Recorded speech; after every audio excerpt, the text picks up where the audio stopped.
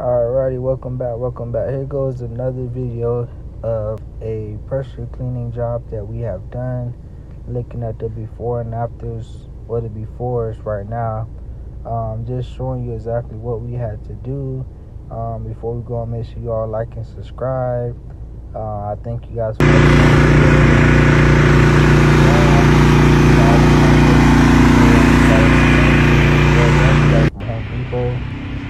this is our trailer setup where we got all our equipment, our software system that we actually built on our own. We have our ladders, and you see that we have our long hose. So here's the before, there's your after. Also, there goes another before, and there goes your after.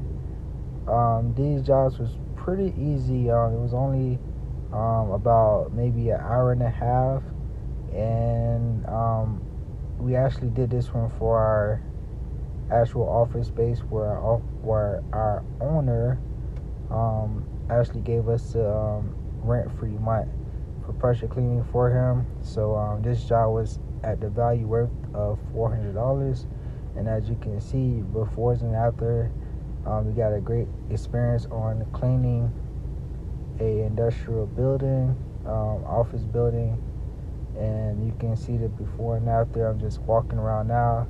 It's still wet, so you don't get the best picture, but this is what it is afterwards.